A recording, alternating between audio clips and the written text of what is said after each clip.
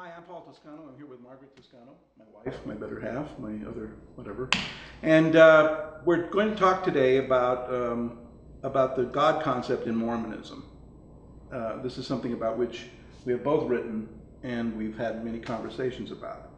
And it's my belief that the God concept that is currently promulgated by the LDS Church leadership here in 2014 and for probably 50 or 60 years is at odds with the God concept that exists in the Mormon revelations, the Book of Mormon, the Book of Abraham, that were presented by Joseph Smith. Now, I understand that there are questions about the historicity and the reliability of these texts in the sense of historical documents. Are they really the Abraham, the Book of Mormon, is it really a historical document? That's not what we're talking about. We're looking at the texts themselves and trying to decide whether the God concept that's presented there is what the church teaches. And I frankly don't think it is. And I want to start out with a question for Margaret and whether she agrees with me on this, which is, I'm treading on thin ice here, but oh, okay. Do you think that I'm correct in saying that the texts present a God concept, a God and angel concept that's different from what is presented in the Mormon Church today, or am I wrong about that? No, I definitely think that you're right. I think there's also another question that we have to consider, which is whether or not, if you look at all the texts of Joseph Smith, that there's just one concept of God in there. So that's another question which I think is equally important. I mean, I don't know that we need to argue about how what we see in Joseph Smith and that there are many texts that he produced are different from what we have today. I think that's definitely true, but maybe we should explain. Is there consistency among the texts that Joseph Smith produces? Which is a different question. Right, those are different questions, but both equally important for this discussion. Well, let me tell you what I think in about 2 minutes, and then I want you to kind of... I'll fill in the gaps or ask you other questions. Annotate it, because I'm not sure that I've got a right idea. My view is that Joseph Smith starts out with a concept of God that comes from his own spiritual experiences, probably the first vision, or the visions he claimed to have when he was a youth, or maybe he picked it up from the general culture. I don't know. But I think that view of God gets more complex over the 14 or 15 year period between 1829 and 1844 when he dies, between the translation of the Book of Mormon in 1829, the organization of the church in 1830, the progress of the church in the 30s, and then the Nauvoo period. I don't think he went from one position to an inconsistent position to another inconsistent position. I think he went from a concept of God as a kind of single divine being to a concept of polytheism at the end of his life. Really, I think it's an angelology more than a polytheism that deepened his view of God. It became more complex over this period. I don't think that his views early and his later views are inconsistent. I believe that you can read them as consistent.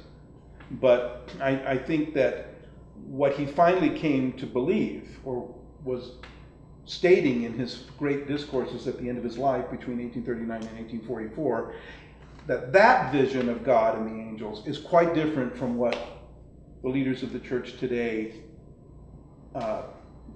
apparently believe, or what they preach, or what they are promulgating through the church manuals. I think that is what I think. So maybe we should quickly state at least our perception of what we think the current church teaches. It's sometimes called a social Trinitarianism, which basically means that they believe in the Father, Son, and Holy Ghost, and they believe that they're separate beings, and that the Father and the Son have bodies of flesh and bones, and then there's the Holy Ghost, which is, this is more imprecise, but maybe some kind of a spirit being who is, has this role of witnessing, right? So that's kind of the view that the church now puts forth. And no females. Well, there is. I mean, the church has never disavowed the belief in a heavenly mother. I mean, even in, I think it was 93, where there was a talk by President Hinckley, Gordon Hinckley, where he was saying that it was improper to pray to Heavenly Mother because this was a feminist issue that was arising, that was being discussed at the time. But he does say he has no reason, he says it in sort of a negative way, that there's no reason to, you know, not to believe that we have a Heavenly Mother, that he thinks that it's there, but we don't know much about her. I see. So, and in the Encyclopedia of Mormonism, it states very clearly that Mormons believe in a Heavenly Mother, but that's really it. You know, what she does she have any role in the Godhead? Is she just simply a producer of spirit children? None of those questions are answered. So I think that you can say, though, that it's orthodox belief to say that there's a Heavenly Mother. Her role is not explored or explained. So I think you can add the Heavenly Mother to the mix. I see. So where were we, though? If we had the Heavenly Mother... So I was just trying to say, that's, I think, what the current position of the church is. That the Father and the Son have physical bodies. There's the Holy Ghost, who is also male. And then, yes, there's sort of the shadowy figure of the Heavenly Mother. Now, is this in the text of Joseph Smith? No, I'm arguing, we were trying to say the contrast, Paul, between what we see as what is in the text of Joseph Smith. Well, what do we see in the text? We're back to that. Yes, where are we? Okay, I was trying to explain to you, you Well, lost track. Oh, yeah. What is the current view of the church? Well, we got that. So what do you think, now the question is, what is in the text? Okay, you give me your view and then I'll give you mine. Well, I think this text start out with a very complex Godhead statements that are in the Book of Mormon, which is the foundational text of Mormonism. And that comes before any of the revelations in the Doctrine and Covenants. It comes before Joseph Smith's translation of the revisiting the Bible and making changes in the biblical text. And it comes before the Book of Abraham. And it comes before his last great 4 or 5 discourses at the end of his life, which were all on the Godhead. So I think that you have to start with the Book of Mormon, and rather than finding in there a simple Godhead presentation, which is pretty much what you outlined as the church's current Godhead presentation, we find there a very difficult to understand presentation of Jesus. The frontispiece of the Book of Mormon, which is the front page, which wasn't authored by Joseph Smith. It was authored by one of the prophets of the Book of Mormon. I think more according to the text. Right. The text presents it as being an ancient preface, and this frontispiece states that the purpose of the Book of Mormon is to prove to Jew and Gentile that Jesus is the Christ, the eternal God, manifesting himself to all nations. That's the point of the book. Mm-hmm. And it's a 550-page book, and that's its point. And but when you get into it, you've got a number of different treatises that deal with Christ, and they mostly present Christ as the supreme being, who is the Father because of the power of God, and the Son because he's incarnated in flesh, but he's the same person. So already you have dispensed with the idea of a Heavenly Father. Jesus, according to the Book of Mormon, is the Heavenly Father who presents himself to us as a son. We can't get to him because we can't build a tower that gets to heaven. That was tried and failed. Nimrod tried that in the Old Testament. But he comes to us because we can't go to him. And so, therefore, the Father and the Son are really the same identity. But then there are passages, I think those are the majority of passages.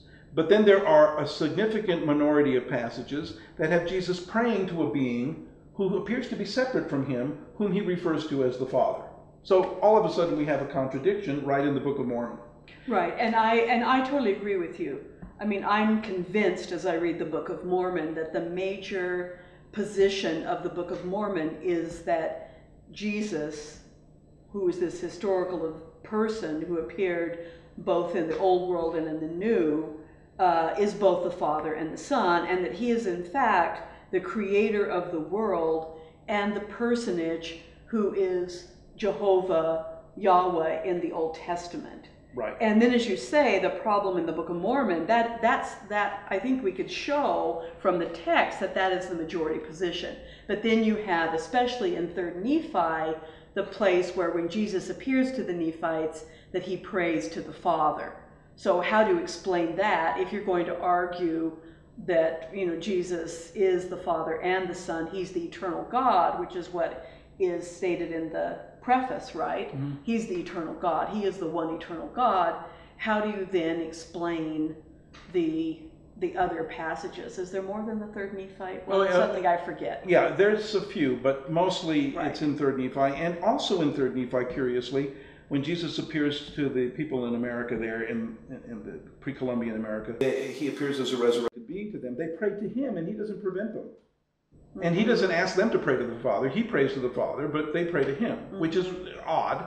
And then you've got, following the Book of Mormon's publication, and the organization of the church in 1830, then you've got all of the revelations that come in the Doctrine and Covenants, and they may not come in exactly the order in which they're finally published, but that's not the point. The point is, whenever they talk about God, they're talking about Jesus. I mean, 99 or 95% of the references to God in the Doctrine and Covenants are to Jesus. And not the Father. If you mentioned that Gordon Hinckley said that we don't know much about the Mother. Let me tell you, we don't know much about any of the divinities. That's true. I agree. You know, the idea that we know this abundance about the any Father of the deities, and not the Mother. We don't. But right. But the Father doesn't appear, I think, at all, or it's very minimal in the Doctrine and Covenants. Then you get the Book of Abraham, and there's a lot of questions about whether these Joseph made it up. But if you look at all of these as revelations of Joseph Smith. He's the producer of these texts, let's just treat it that way. Right. What are Joseph's concepts as they come through the Book of Abraham? Well, it's not the Father and the Son and the Holy Ghost. It's a council of divinities called the Elohim or the Elohim. You can use either the singular or plural, but it's referring to a council of gods. Then, in addition to that, you have apparently from July 2nd of 1839 to June 16th of 1844, 4 or 5 discourses that Joseph Smith gives, in which I think he's trying to explain to the members of the church in Nauvoo at that time a consistent picture of what the Godhead is, because he makes a real effort to talk about the Godhead in these 4 or 5 discourses. I say 4 or 5 because my memory is not great, but there's one that he gives in March of 1844, which may not really address the Godhead question directly. But there are at least 4 that do. The King Follett Discourse, the June 16th Discourse, the Discourse on Elijah, Elias, and Messiah, and the Adam God Discourse that was given by Joseph Smith on July 2nd, 1839. And I think those 4 discourses were Joseph Smith's attempt to harmonize his view of the Godhead as it was laid out in the earlier text of Mormonism. So can you tell me briefly what that is? But I don't want us to forget that I think we have to also come back to 2 other things. The first vision accounts, and also, of course, the place of the feminine, the God the Mother. But, absolutely. But first, I want you to explain to me as briefly as you can what you think is the significance of those 4 discourses, and then I'm going to respond to it, and then I want us to go to those other 2 issues. All right. I think the 4 discourses that he gives basically pull back a curtain on his thinking on God. Okay. I think that Joseph Smith came to realize, as a good hero should. As a good hero should, at the end, that he came to realize that God may have begun as a single, divine, supreme being, but then breaks God, like the Ein Sof in the Kabbalah. Right, this is a mystical text, breaks himself into what we would consider male and female principles of some fashion, and that they are able to create the pleroma of angels, which is a Gnostic idea of pleroma. That they break themselves into the noble and great ones and the others, and an infinite number of beings, not on his level, not supreme, but certainly capable of being enlarged to become like God. And that Jehovah, which is Yah-Chava, which is the male, Chava is like Eve, or the female, that in Jehovah it really is a manifestation of the male and female supreme beings, and that Michael, which means like unto God, is our representative of all the angels, which also have a male and female component that splits, and that this rolls out into the creation of dualities. Dualities which have the power to create a third thing, which itself then splits into a duality which would create a third thing. And this leads to this discussion we will someday have about a compound in one. But you have to have the male and female principles to create. Now that is not supposed to be a revelation about social order on earth or to privilege heterosexual marriage over homosexuality or homosexual marriage. It's not about that. It's about the idea, it's a mystical concept that God splits himself to create reality. It is a kind of, I think of it as a kind of religious version of the Big Bang Theory, where you explode the time-space continuum because of the creative power. So I want to be able to, we're not going to be able to have your whole explanation. No. I've got to interpose here a couple of things. So first of all, two things. There's the issue of primal intelligence and the notion that all of us have a primal intelligence and that none of us is a creative being, which comes out in King Follett. Yes, none of us is a creative There's that idea. And then I would like to interpose an idea here because although we'll come back to it, it's important.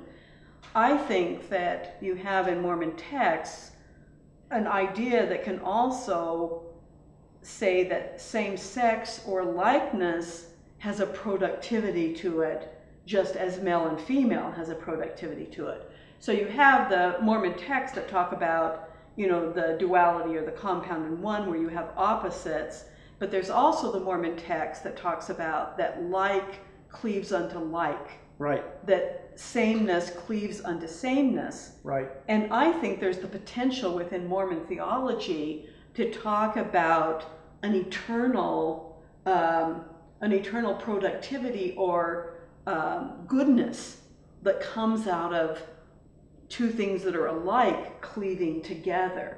And maybe that's a compound in one too, that we have opposites attract and likes attract. Exactly. And that they're both a part of reality that's an important thing, not only here, but in the hereafter. Because I think one of the notions that's very important, or the question that's very important here, is the issue of how do our concepts of God, what are the implications of our concepts of God for how we organize ourselves here?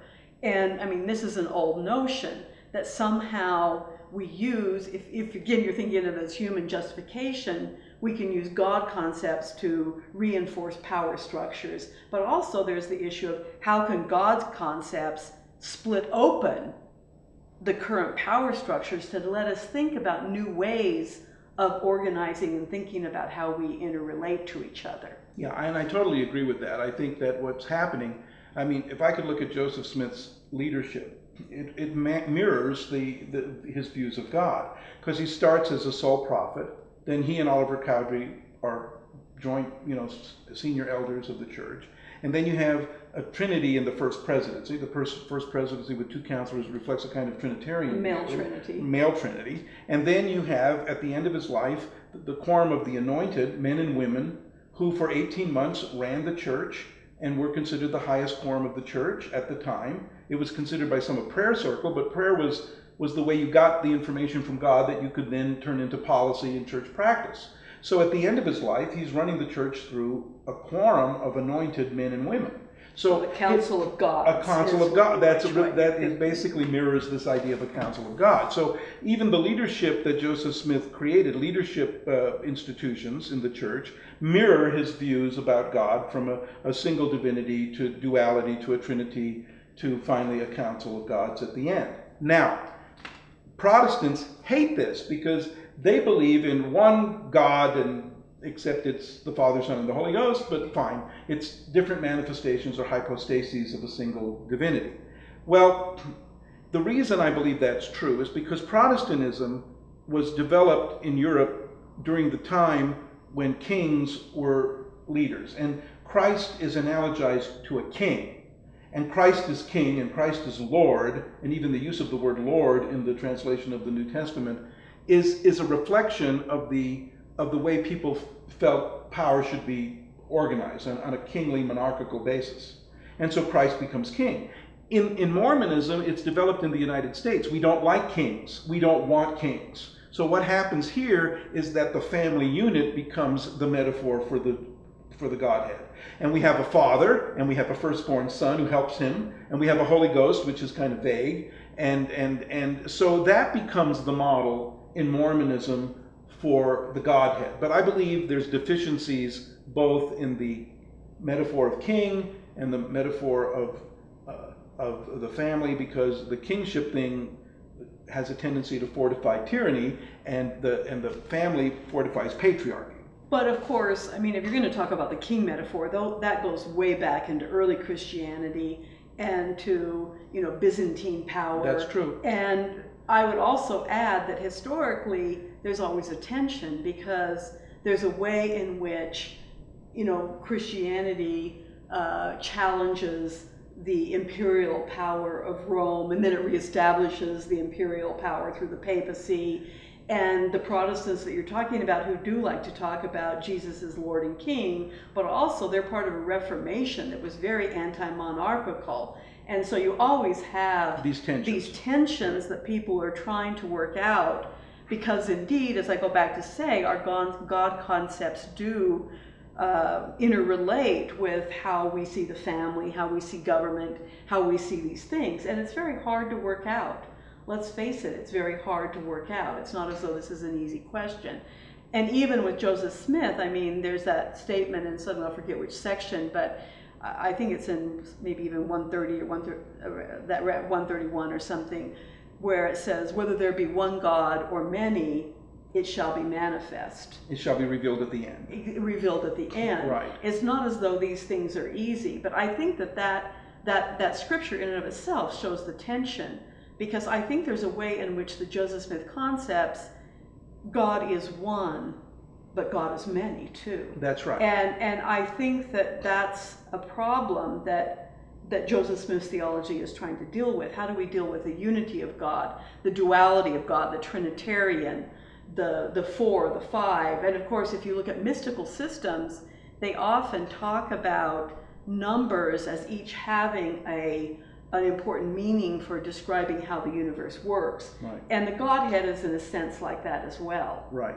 And so one of the ideas that I've developed that goes along kind of an addendum to what you were saying, is that as I look at Mormon theology, I think it's possible to think about God in terms of, you know, you think of the Father, Son, and Holy Ghost, which Mormons have been very keen to say these are three separate personages, and yet there's also a way in which maybe the old Christian ideas have some truth to them. Yeah. And so I've thought about in terms of that you think about, we start out with this oneness of God, which is broken into male and female, and that in a sense, both the male and female manifestations of God, each of them, their mother and father, son and daughter, and both of them are Holy Spirit.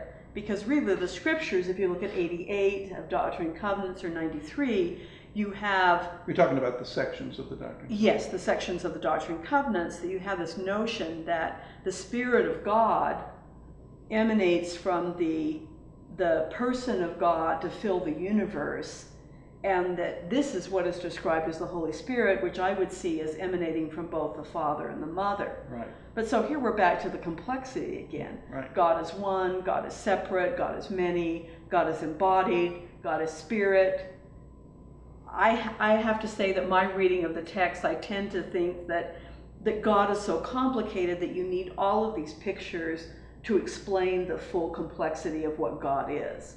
Now there's and I agree. If there is a God. I know. There's that question. That's too, always right? that question. There's always that question. We're talking about the how the texts reveal Godhead in Mormonism that's different from the manuals of contemporary view. So overlaid on this is the idea that there's an angelology. Right. And an angelology in Mormonism is very, it's ignored. I mean, this gets back to your question about the first vision. We have, I think, 7 versions of the first vision, of which 4, I think, were published. Anyway, the first one, in the first version of the first vision, you have Joseph Smith really praying for forgiveness, and he basically says Jesus appeared to him and forgave him. In the second version, there's somebody who introduces Jesus. In the third version, there's somebody who introduces Jesus and says, I can't remember the versions exactly, but when you get to the fourth one, we get the picture that somebody appears and says to Joseph, pointing to Jesus, this is my beloved son. It doesn't say it's the father. Could have been the mother, could have been Adam or Eve, all of whom could point to Jesus and say, he's my beloved son, right? I mean, we don't know who this person is. It's never identified. But we assume it's God the Father, although... And that definitely is, you could have the icons of that later in the visual depictions of the first vision. Yeah, where you have the 2 personages that look alike, and they're appearing to Joseph. So that becomes the picture. Right. It's in church art, if you want to call it art, because there's a question as to whether it rises to that level. But in church depictions, you get the father and the son. Sometimes they're identical looking, sometimes the father looks older. It's hard to say. Right. But these depictions really are attempts to focus the interpretation on one interpretation, when really I think if you read the whole text, what we're talking about is this. I believe, of course, that I have discovered the truth. Okay. It's silly, because I haven't discovered the truth. But I've discovered an interpretation that makes some sense out of all these disparate statements of Joseph Smith. I think that what he's telling us is that God makes himself lower than the angels through the incarnation and never reassumes the monarchy. He becomes first in time among equals. He makes us equal to him, because that's what, beloved, we do not know what he's going to be like when he comes, says John, I think in the first epistle of John, but when he comes, we shall see that we are like him. Well, I don't see how we could become, through Christianity, like God without him lowering himself to our level and raising us to his level. I mean, that's what I think Christianity is about. Well, what does this mean about the angelology? It means that, I think, within the revelations of Joseph Smith, we can see evidence that Joseph believed in angels, and he believed that angels had some amount of autonomy. The entire Mormon church comes through a revelation through Moroni. I mean, we know that Gabriel appeared to Muhammad, the Blessed, on Mount Moriah, and gave him the Quran, or revealed Islam. We know that an angel appeared to Abraham on the same mountain, incidentally, to reveal to him the beginnings of what became the Hebrew people, the Jewish people. The Torah didn't come then, but later. And then even the Masons believe that the mythical character of, Hiram Abiff got a revelation on, again, Mount Moriah. I mean, it's all in the same place. And that's why they fight over this particular place to this day, is because it's the provenance of a number of religions. Well, Joseph Smith is, in a sense, coping in his revelations with the problem of trying to understand the fact that God is one in many. And my answer to it is that we cannot maintain this simultaneity in our minds. We leap from perception to perception, from monotheism to dualism to Trinitarianism to henotheism to polytheism to angelology. We can move around, but how do we make sense of this? And I think, frankly, the Mormon texts are not trying to answer the question so much as to present multiple perceptions that may interrelate and all have truth to them. Exactly. So do you see you're talking about Joseph Smith's angelology, do you also see these figures as gods, as it were, that are part of this council of gods? That's how I tend to look at it, is that if we're talking about these figures, Michael, Gabriel, and others, I mean, I don't know, I'm speculating, right? Who knows, really? Well, if you believe in monotheism, you can't call them gods, so we call them angels. Right. But if you're a polytheist, then it's fine to call them gods, but you understand that they are not the supreme being. The supreme being is the person who... But then you can't... But you just said that he abdicated as the supreme being in a way, I think by that's allowing true. a sort of more equal. Yeah, but he was once the supreme being, or she or they were once the supreme being, but they refused. You can't continue in that role if your purpose is to exalt your creations so that they are equal with you. And of course, that kind of leads us to this other Mormon idea, which, in spite of the fact that it's downplayed in, kind of current general authority conference discourse, the notion that we can become like God, that we will ourselves become gods. And I think among Mormon intellectuals, there's a tension because on the one hand, the notion of progress and of, going from one state to another and progressing and increasing in knowledge and light is very appealing, especially to, American Mormon intellectuals. And yet there's a part of it that seems really silly, yeah, and facetious, that's been made fun of in, the God makers. we don't have to go to the God makers. Even if you think of like in South Park, or other versions of Mormonism where, yeah, the notion that, you're going to go from these puny little humans here and suddenly you're into this new world and you're going to be creating your own worlds. And it sounds rather horrifying because you think, do I want brother so-and-so to suddenly have charge of his own world? Well, it's right? a little bit like... I mean, it is comic. It's the material for comedy. But it is like a one-cell animal giving rise to all the species of the earth. I mean, kind of the evolutionary model, right? And the question is, you can maybe turn an amoeba into a human, but how do you get the amoeba out of the human?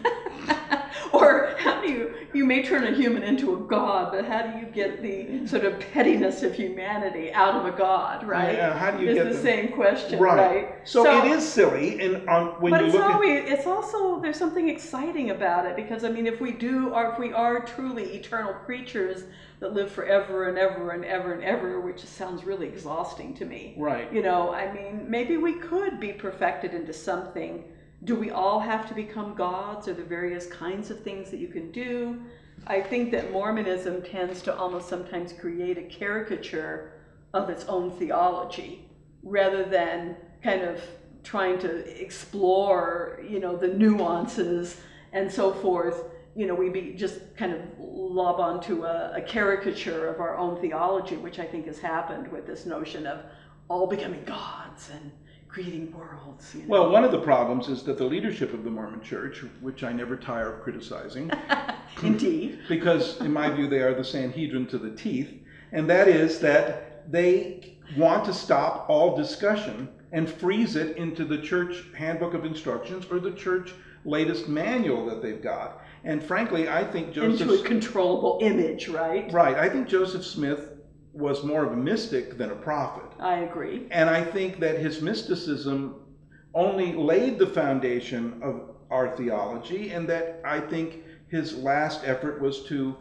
bring people into the fullness of the gospel ordinances of the temple and whatever, hoping, I think, against hope, that they would participate with him in fleshing out this theology. But that stopped, and we got into, farming and going out west and colonizing the American West and trying to build the kingdom of God on earth in a kind of utopian, that didn't work out. No utopian efforts ever work out. They create more of a hell on earth than a heaven on earth. And here we are now in the early 21st century, with instead of having this wonderful, complex God theology, which is almost like a Bach cantata or a Bach invention, we're all doing a Lawrence Welk polka, which is a kind of a simplified version, which then does become silly, right? Well, it can be very useful to people who want that, but to impose it as the church doctrine and excommunicate people who are pointing out, and not initially with any hostility, but just simply pointing out, well, there's more to it than that, and being silenced because they are pointing out that Joseph Smith had more to say than Father, Son, and Holy Ghost. That's the problem. The problem, again, is not theology. The problem, again, is the attempt to impose a certain agenda of theological ideas and do it by force and violence. Excommunication is a form of violence. Right. And so let me add an example of this that I think shows that this kind of simple version of the Godhead is not working in current Mormonism. So we've already said that even the mainstream church admits that there's a Heavenly Mother.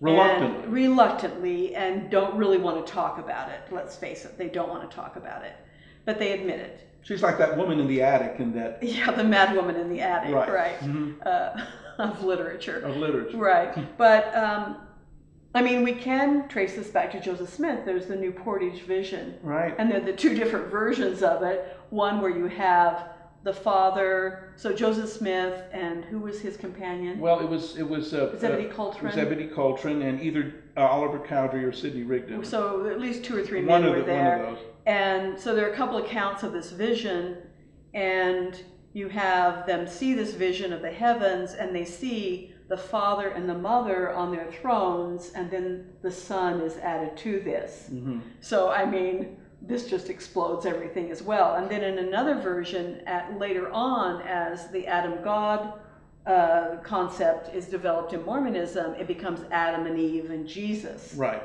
And I don't know that we have time now. That might be another little video we do, Paul, of exploring that how the Adam and Eve and all of this could fit in.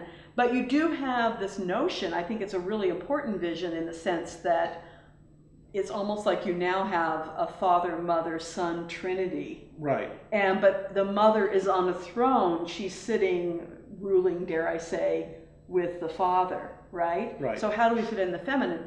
And obviously this is very important for women and how women function. You know, are they merely the companion to the husband, or do they have, you know, a more central role within a vote, within priesthood, within the cosmological picture. Right. So let me give you a quick example. I think one of the most damaging things right now is the temple ceremony, which maybe we could talk about later. But in the temple ceremony, you have Elohim, Jehovah, and Michael, and then of course here's Eve down here, and there is no picture of, you know, a feminine divine, and yet this is a sacred space of Mormonism, and women are totally subordinated. And of course the fact that women in the current ceremony are made to be priestesses to their husbands rather than priestesses to God further diminishes women. Historically, there's evidence that originally women were made priestesses to God, and that was changed to control women. But I think the picture of the Godhead in the temple is very damaging to women. Unless you see Elohim, all of these titles, Elohim, Jehovah, and Michael, as being a combination of male and female. As code words for something else. But because it's a drama, you'd have to add female figures. Right. So now, if you see how Elohim, do we do that? If you see Elohim as the council of gods, which is what it meant and what Joseph said in his discourse. Well, and it's in the book of Abraham. Right. And if you see Jehovah as Yahweh, the male and the female divinities together. As if creators. you see Michael, that which is in the image of God, mich meaning like... Which means they are the gods. In other words, if you see in the temple the presentation of a messianic mystery, rather than taking it literally on its face value as if these are personages, they are titles that when you peel back in light of Joseph Smith's last discourses, they become a revelation of the male and female principles operating independently, not necessarily as married couples, but reflective that these males and females may line up as opposites, they may line up as likes, they may be connected male to female, they may be connected female to female, male to male, they may be connected as a group. They may be androgynous. They may be entirely androgynous. These, to impose a prejudgment upon the meaning of the mystery that is inherent in the temple ceremony, is, I think, the principal problem with a religion that starts out with mystical revelations and then slowly over time hardens into kind of a literalism. A literal and institutionalized literalism. That fortifies a kind of leadership aristocracy to continue to rule over people and punish those who want to push the envelope open. But until you break those patterns which have been made concrete in the temple film, until you could have another version of it, I mean, I don't think until, first of all, I think we need to make women priestesses to God. Next, I think we would have to have male and females represented in the temple film as part of the divine in order to break out of the pattern which now demeans women. And quite frankly, I see no hope that the present church structure is about to do that radical thing.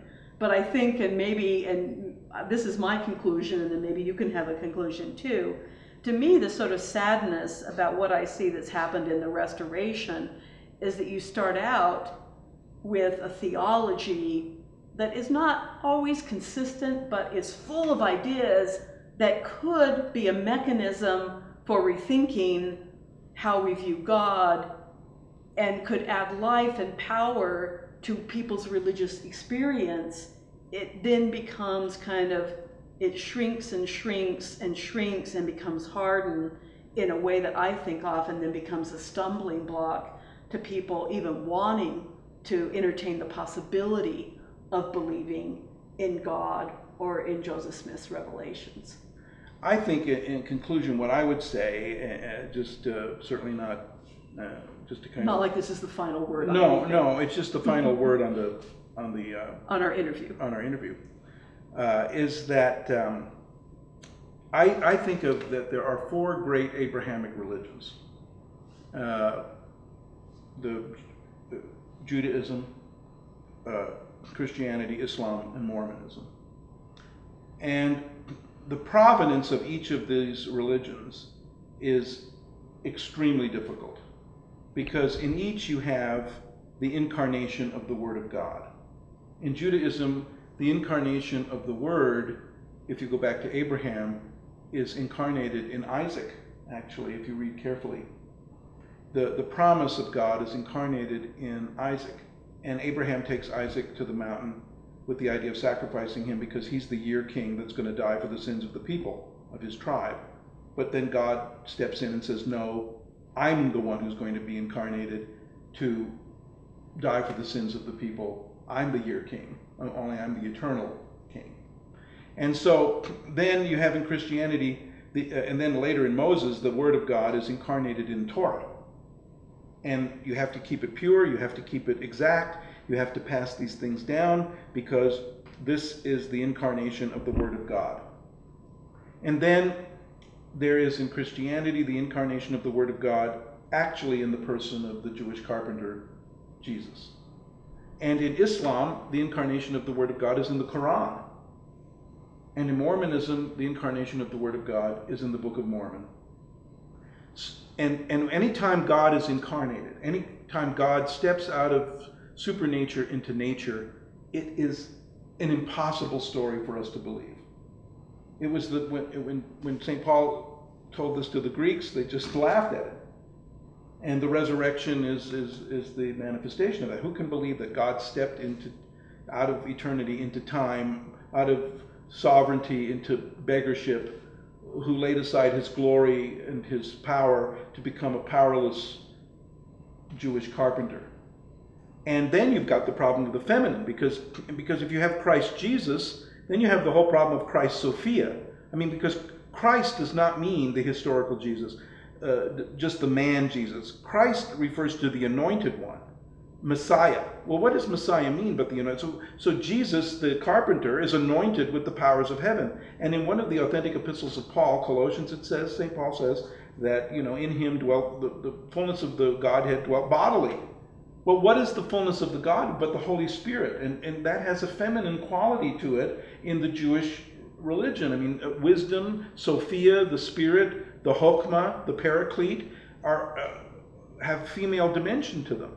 But what happens is that because in the providence of these religions, this incarnation thing happens, it's extremely difficult to theologize or to understand in any of these religions. Mormonism is no different. And I think like you, I believe I think like you in saying that although we should keep these things open, it is the tendency of institutional religions to want to simplify this, as you say, shrink it down, make it solid, reliable, although untrue, a rock upon which we can build the foundation of our corporate religion, raise money, have chapels, have people come, have organizational things that they can go to, smooth, homogenize, and bring together, kind of make it palatable. And that actually, people love that because they don't have to, they don't have to think about. It's kind of hard to constantly be thinking about your religious beliefs. You want to get onto the ball game or whatever it is that you want to get the kids to grow up. And yet we want religion because we want it to give us comfort in those moments when life is terrifying.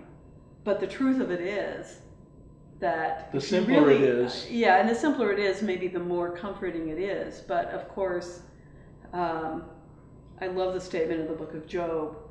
It's a fearful thing to come into the hands of the living God. That most of the mystics of the world, when you encounter the divine, it can be exhilarating, but it's also terrifying because it is a very complex picture because, the world is not easy, which means that if there is a divine, the divine is not easy. It's not just, the nice Jesus who hugs kids. Right. You can't, that doesn't really explain the situation in which we find ourselves. So, you and I love to speculate about the nature of God and Godhead, and I think Mormonism adds some really important things to the kind of larger discussion that has been going on for centuries and centuries about trying to understand what God can be. And I certainly do not believe that Mormonism has the corner on truth. I don't believe in one true religion. I love Joseph Smith's statement that Mormonism should be about embracing truth wherever you find it, and it's a process. And I think the more you encounter the complexity, the more unsettled you feel. And I think that is why people want the simple picture, because it's kind of easier. It'd be nice if we could just assume that God's always going to be on our side and that God is just this kind of benevolent parent or whatever. But that's not the world we find ourselves in.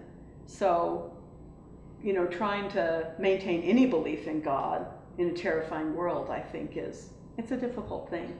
Well, I want to end with a quip. Okay, we're both trying to end, right? Yeah. We both want to have the last word. That's okay, you can end with a quip. I want to end with a quip. Okay. And my quip is, it's not that I think this interview or this discussion we're having is intended to try to convince anybody of any particular belief. No. But to try maybe to get people to realize that it doesn't do any good to punish people for exploring their beliefs, even within an institution.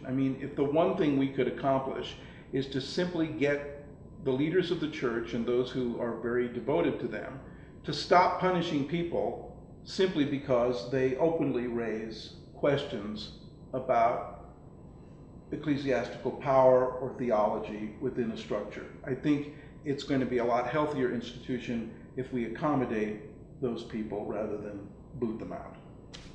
Well, I certainly believe that.